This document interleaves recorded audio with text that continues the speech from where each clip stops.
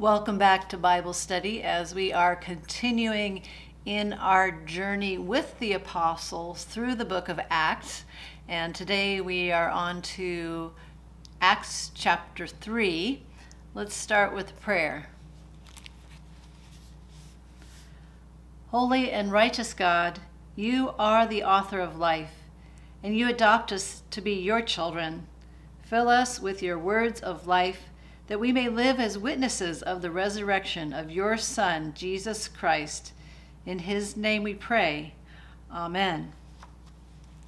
So with Acts chapter 2, we heard of the event of Pentecost, the pouring out of the Holy Spirit, and then Peter giving a pretty more extensive sermon, and how thousands responded. Thousands came to believe in Jesus Christ. And this very beginning early Christian community lived in a way of sharing things together, that we're told that they had all things in common. And so that's kind of where we left off, and now we're picking up in chapter 3, and it turns toward kind of what happens next, but during that time, I would say kind of probably somewhat of a typical day, around that earliest days in Jerusalem still. Everything centers at this time still very much around Jerusalem. And it has to do with what happens to Peter and John next. So we'll pick up in Acts chapter 3 and going through verses 1 through 8. One day, Peter and John were going up to the temple at the hour of prayer at 3 o'clock in the afternoon, and a man lame from birth was being carried in. People would lay him daily at the gate of the temple called the Beautiful Gate, so that he could ask for alms from those entering the temple. When he saw Peter and John about to go into the temple, he asked them for alms. Peter looked intently at him, as did John, and said, "Look at us." And he fixed his attention on them, expecting to receive something from them. But Peter said, "I have no silver or gold, but what I have I give you. In the name of Jesus Christ of Nazareth, stand up and walk." And he took him by the right hand and raised him up, and immediately his feet and ankles were made strong. Jumping up, he stood and began to walk, and he entered the temple with them, walking and leaping and praising God. This is one of my favorite stories from the whole New Testament, in part because there's a fun children's song that goes along with this story. All right, so what we have a picture of, though, is, again, I think this is very likely a pattern of what they were still doing, the disciples were still doing, the apostles now were still doing in those early days. And it talks about them, in essence, going to evening prayers, going to the temple. And it shows us that they saw themselves very much as still faithful, practicing Jews. They didn't turn aside from their own Jewish faith, but it was changing, and they were understanding that they knew that Jesus was the Messiah, but that didn't stop them from still doing the kind of things that they had done throughout their lives in the Jewish tradition. And part of that would be taking some time to go to the temple, and there's various things, but in this case it was to share in time for prayers in the afternoon. Well, as they go to the temple was very large at this time. And if you have in your Bible, you might have perhaps either in the back a picture that kind of shows something of a diagram of the temple, or maybe inside your Bible somewhere.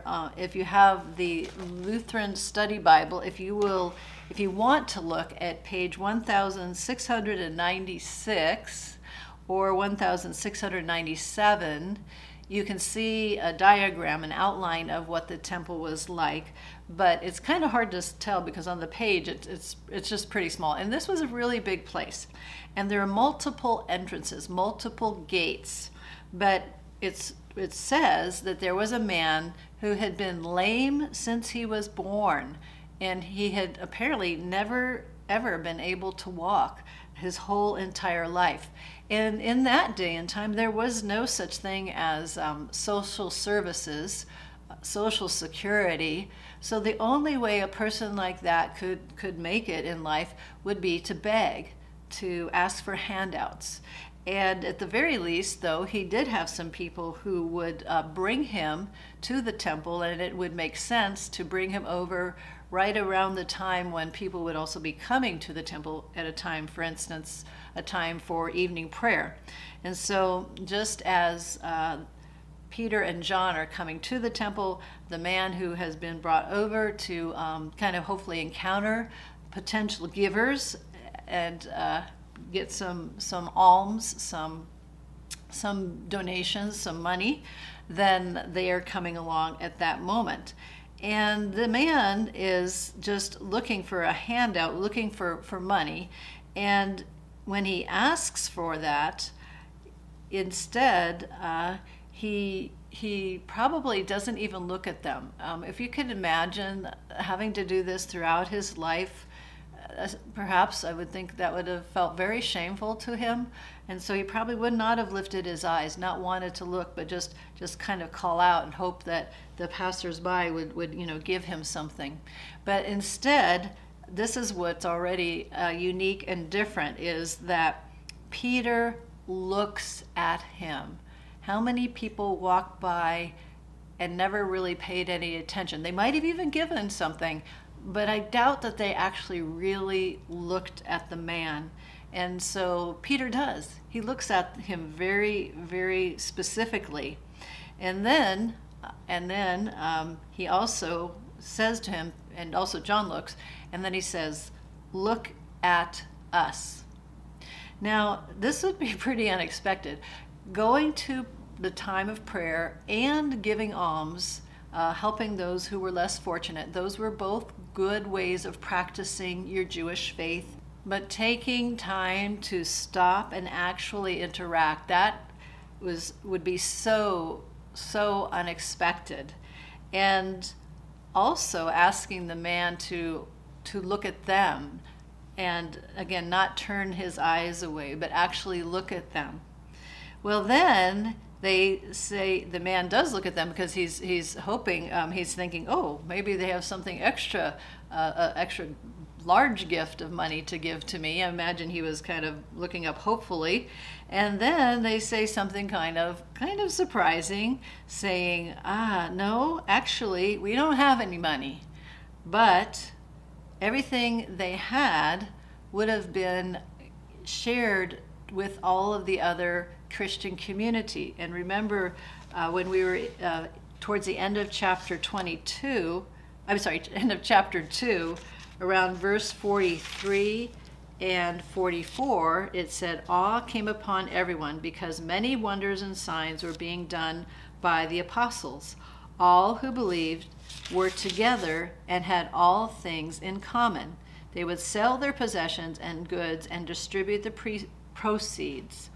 So they were living in a communal sense, and so it wouldn't be so likely that Peter would be carrying any coin with him. They just all shared it together. At the same time, that passage reminds us of signs and wonders. So something important is about to happen, and I think that's why Peter, along with John, wants the man to look at them. There's something happening here that is personal. There's no anonymity. Something amazing is about to come about. So then he takes him by the hand and gives this command, telling him to rise up in the name of Jesus Christ of Nazareth, stand up and walk. And takes him by the hand, and the man it doesn't say that he just stood up. It says immediately his feet and ankles were made strong, jumping up. He doesn't just kind of like slowly get to his feet like I do after I might have been sitting in one position for too long. No, it says he jumped up, he stood, and he began to walk. So the healing is beyond anything this man has ever known. Remember, it says he was lame from his birth. He has never really been able to walk. And he jumps up, he leaps up, and then he is able to walk. And he goes along with Peter and John to enter into the temple. Now, that's also, it might seem like a really small thing, but it is also a very important thing that's being said right there. As a person who was disabled in, had a certain kind, we call it a disability, but in a certain way of understanding what was appropriate, who could be allowed into the temple, the man was imperfect. And in their way of looking at it in that time, it would seem to dishonor God to let someone who was imperfect come before the one and holy God. Now, we understand that God absolutely cares for everyone, and in a special way for those who have some disadvantage. But there was an actual expectation that was first related to who could serve as priests in the temple. And let's take a look at that first, and that's in Leviticus, way back in the Old Testament. So Leviticus chapter 21. So Leviticus in chapter 21 and verse 17 through 20. And this is, actually we'll say 16 through 20. And remember, at the moment, this is actually directed specifically at those who could serve as priests for the temple. The Lord spoke to Moses, saying, "Speak to Aaron and say, no one of your offspring throughout their generations who has a blemish may approach to offer the food of his God. For no one who has a blemish shall draw near, one who is blind or lame, or one who has a mutilated face or a limb too long, or one who has a broken foot or a broken hand, or a hunchback or a dwarf, or a man with a blemish in his eyes, or an itching disease, or scabs, or crushed testicles." Okay, that's quite a list, but their understanding again was that one who would be called to specifically serve God as a priest in the temple should not have any kind of ailments or disabilities. And that was, again, the intention was good. It was meant to be showing honor to God. And so from that time, and many centuries going by, something that was applicable only really to priests who were going to serve God at a certain time got broad and so extended so that no one who had some kind of imperfection was going to be allowed into the space of the temple. So this man, as much as he was at the edge of the temple, at the gate, for many years, I think we can assume, he had never been inside. And now he has been made whole. And so now he goes along with Peter and John and actually enters the temple. And then this is another one of my favorite phrases at the end of verse 8, walking and leaping and praising God. And again, there's a fun kind of Sunday school song that's made out of this story, and the kids can do walking and leaping and praising God. It's a fun one. All right, well, so next then, picking up in Acts 3:9, back in Acts 9, chapter 3, verse 9 through 11.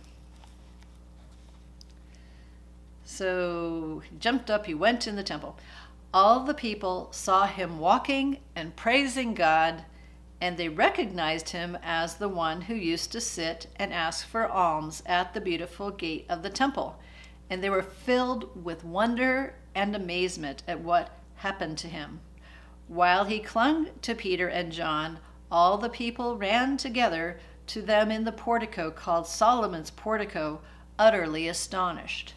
And again, remember in that verse towards the end that we had just read, at the end of chapter 2, it says, awe came upon everyone because many wonders and signs were being done by the apostles. Well, this is another one, an example of one of those wonders and signs that drew people and draws them together, and it gives an opportunity for Peter to start to speak. But it is something that they couldn't quite comprehend. It says wonder and amazement, but it's not yet anything that pulls out belief. But the man clings to them. The man knows where the healing came from. But in case there is any confusion, that somehow people might possibly think that Peter and John were somehow the source of the healing. Peter wants to speak and make sure that everyone understands where the healing really came from for this man. So we'll take a look at verses 12 through 16. When Peter saw it, he addressed the people. You Israelites, why do you wonder at this? Or why do you stare at us as though by our own power or piety we had made him walk? The God of Abraham, the God of Isaac, and the God of Jacob, the God of our ancestors, has glorified his servant Jesus, whom you handed over and rejected in the presence of Pilate, though he had decided to release him. But you rejected the holy and righteous one, and asked to have a murderer given to you. And you killed the author of life, whom God raised from the dead. To this we are witnesses, and by faith in his name itself has made this man strong, whom you see and know. And the faith that is through Jesus has given him this perfect health in the presence of all of you. So the very, very important thing that Peter wants to get across is that the source of this healing is nothing to do with Peter or John themselves, but it's absolutely through Jesus, in the name of Jesus. Well, not knowing how this crowd, this representation, we could say, even of Israel, will respond. And this, in a sense, in the way Acts is put together, is kind of like their second chance. There was the first message that was preached on Pentecost. And again, the crowd there, not only is the people who were gathered, but it kind of, you could say, is a metaphor or a symbol for God's people, for Israel. And this is a second time for the opportunity to share the core message about Jesus Christ. And in this sharing this time around, there's I think a greater sense of urgency. It's a bit stronger, and but he wants to hopefully help them understand that it is our God, the God we have known, the God who has been faithful through all generations. This God, our God, is the one who glorified Jesus. And that's pointing towards Jesus' resurrection and ascension, which is a validation, an affirmation of all the ministry that Jesus carried out during his life, during his work on earth. And so clearly it's a way of showing that God gave approval to what Jesus was doing, that Jesus was truly representing God here on earth. And then goes on, though, to put who was responsible, though, for Jesus dying, for his death. And there is a sequence of you handed over, you rejected, twice it mentions you rejected, and then also killed, you killed. So that's pretty strong. You handed over, you rejected, you killed the author of life. Jesus is God's own Son, and Jesus is the one who gives us life, the author of life. And yet you put the author of life to death. Can't get much worse than that. And so that there's no dancing around it. It's just laid right out. And again, this is stronger than the message at Pentecost, but again, this is the second time for sharing, and so I think there's an understanding that they better listen. So Peter's going to tell it to them really, really strongly this time. But the important thing is, through Jesus alone, this man has been restored to the perfect health. And you have seen this. You are aware. You are witnesses with your very own eyes of this amazing miracle. All right, this wonder, as they like to say, wonders and signs. All right, well, after this rather intense challenge, Peter transitions to urge them to repent and also to be healed as the people of Israel. In a sense, just as the man who was lame was healed, what Peter is trying to present to the crowd, to this gathered group who represents Israel, is that they could also be healed. They have that opportunity as well to be healed, to be saved. Healing and salvation, the word is actually very close, sometimes used rather interchangeably. Well, let's pick up in verse 17 through 21. And now, friends, I know that you acted in ignorance, as did also your rulers. In this way, God fulfilled what he had foretold through all the prophets, that his Messiah would suffer. Repent, therefore, and turn to God, so that your sins may be wiped out, so that times of refreshing may come from the presence of the Lord, and that he may send the Messiah appointed for you, that is Jesus, who must remain in heaven until the time of universal restoration, that God announced long ago through the holy prophets. All right, some of this isn't hard to figure out. Some of this, I have to say, it gets maybe a little bit harder for us to follow. But interesting to me is after coming on really strong, he kind of backs off, he kind of suffers. He says, you handed over, you rejected, you killed. And then he says next, well, okay, you acted in ignorance, meaning you didn't really understand the message of the scripture, which was telling us, showing us who Jesus is, so that you could understand who Jesus really is. And so he wants to encourage them to repent from having handed over, having rejected, and turn to God so that your sins may be wiped out, which is, I think, something we all understand, that is what salvation through Christ is, the taking away of our sins. And then so that a time of refreshing may come from the presence of the Lord, and knowing that the Messiah is among you.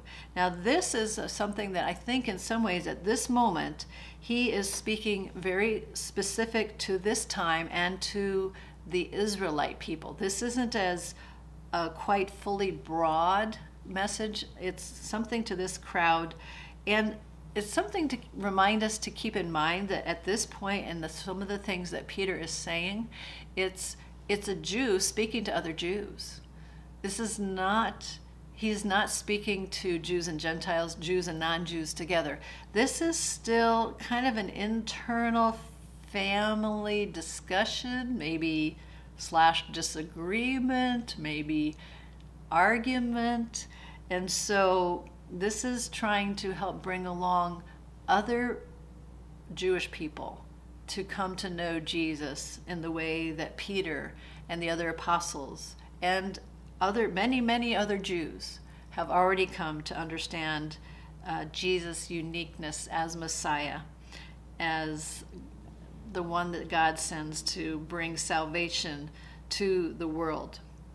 And that as more can believe, this is something still of a mystery, but that at one point Jesus will return. And this will be the culmination of history. But that's still in God's hands.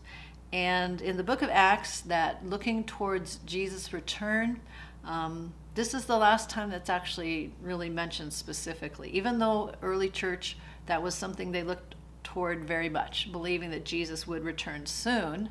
But then we know in time that didn't happen quite that way. All right, so really urging them though, turn to the Lord, repent, have your sins taken away, and you can have the new life like this man who couldn't walk, who was made whole. You can have that wholeness, that salvation as well. And then he turns to some scripture again to kind of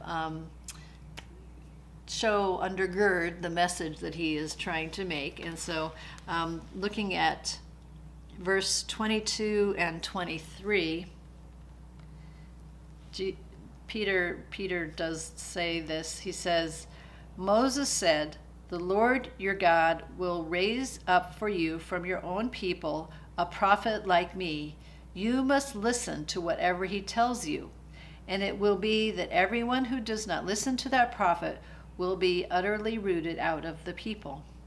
So this is something that Peter is quoting from the Old Testament. He's quoting from two places, both from Deuteronomy and from Leviticus, but we're gonna just focus on the part from Deuteronomy, which is something that Moses who it had said.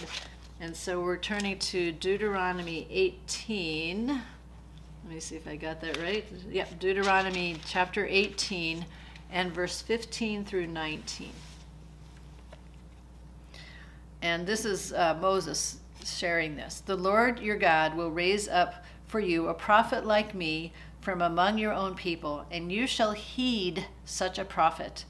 This is what you requested of the Lord your God at Horeb on the day of the assembly when you said, 'If I hear the voice of the Lord my God any more, or ever see again this great fire, I will die.' Then the Lord replied to me, 'They are right in what they have said. I will raise up for them a prophet like you,'" like Moses, "'from among their own people. I will put my words in the mouth of my prophet, who shall speak to them everything that I command. Anyone who does not heed the words of the prophet, that the prophet shall speak in my name, I myself will hold accountable." So Peter is pointing to this message of Moses to say, the one who is this prophet is Jesus. The one that Moses was speaking about is Jesus. And so this is your opportunity at this time to repent and to listen to this prophet, listen to this message about Jesus.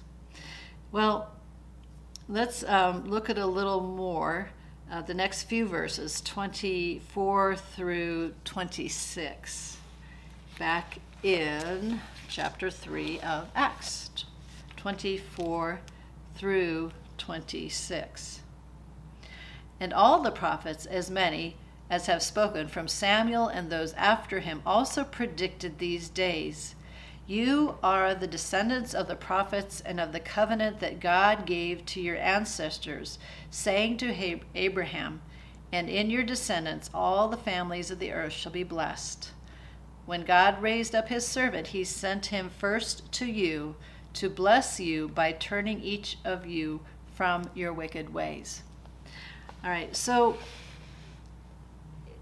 again, he's giving it strong. He really wants people to turn to Jesus. Now, it's important to keep in mind, again, this is an internal division or challenge within Judaism at this time.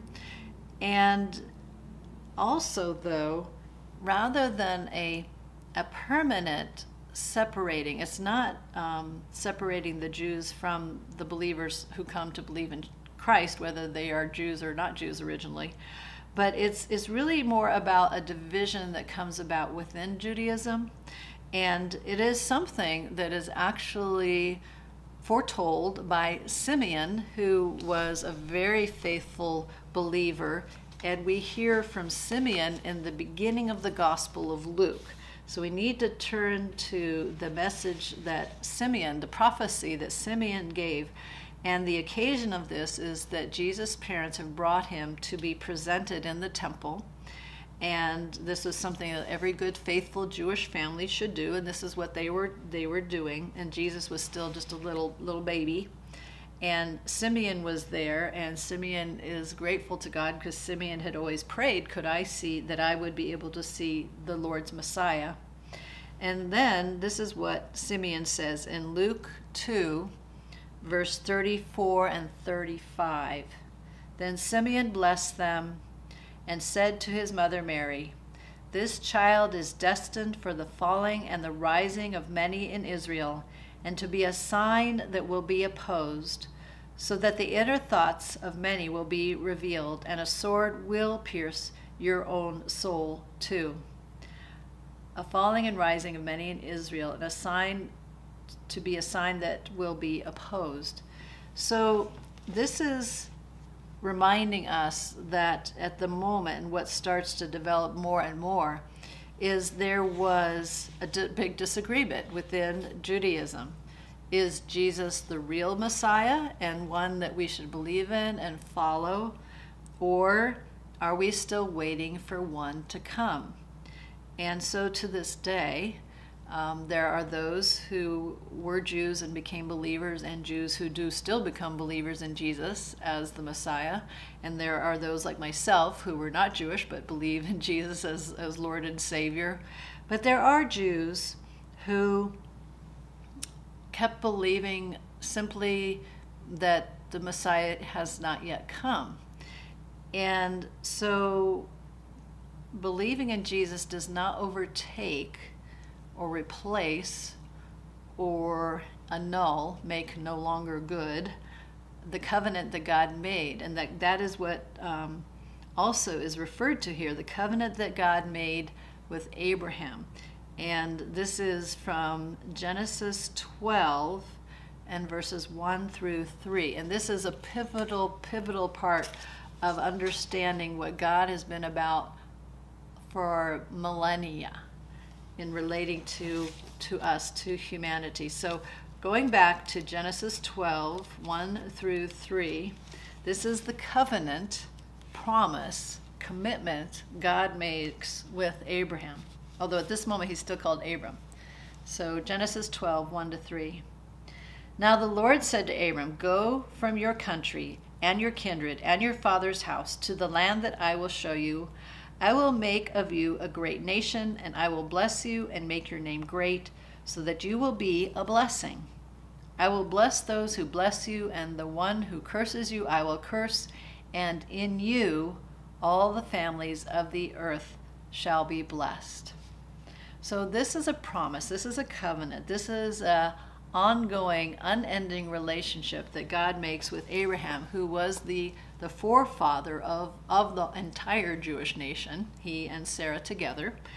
And so that never goes away. That never stops. When God makes a covenant, when God makes a promise, God keeps it. God does not change it. God may add new covenants, additional ones, but those additional ones do not replace a former one. They only add on to. So none of the covenants that God makes ever go away. God just adds a new one and an additional one. And for us as believers in Jesus Christ, we understand that through Christ, one of the things Jesus said, "This is the new covenant in my blood, which is shed for you." That Christ's sacrifice for us on the cross is a covenant which connects us into being also God's people. All right, well, in the same time, though, Peter is using that same verse from Genesis to say, in your descendants, all the families of the earth shall be blessed. In Abraham's descendants, in other words. And looking to that, and a sense of which that all the families of the earth being blessed through Jesus Christ, who has come to be the Savior of the world. But also Peter is strongly appealing to the people who are right in front of him and saying, and he's there for you. He's to be your own Savior. Well, that's as far as Peter gets in delivering this message, this sermon, when he gets interrupted. So we're going to see a little bit about that. A few more verses here. So now we are actually in chapter 4 of Acts, and we're going to just read the first 4 verses. So now chapter 4 in Acts, verse 1 through 4. While Peter and John were speaking to the people, the priests, the captain of the temple, and the Sadducees came to them, much annoyed because they were teaching the people and proclaiming that in Jesus there is a resurrection of the dead. So they arrested them and put them in custody until the next day, for it was already evening. But many of those who heard the word believed, and they numbered about 5,000. All right, so certain leaders come along and they just put a stop to this. But guess what? Didn't quite really put a stop to it. Okay, the leaders. So this is also something that we're going to see being distinguished more. The difference between certain leaders of the Jews and then just the Jewish people. And unfortunately, the leaders are the ones who often are feeling most threatened. Their position, what they know, the status quo, they're not in favor of changing that. And the Sadducees in particular, these were a group of wealthy leaders from priestly families. Now, the priestly line, the Levites, the descendants of Aaron, they were meant to take turns serving in the temple. But over time, as this grew, there were more people than could possibly all serve in the temple. So some of them just grew up in, they grew in wealth, and yet they were kind of a little more elevated status because they were from the priestly heritage, and they had gained in political and financial influence.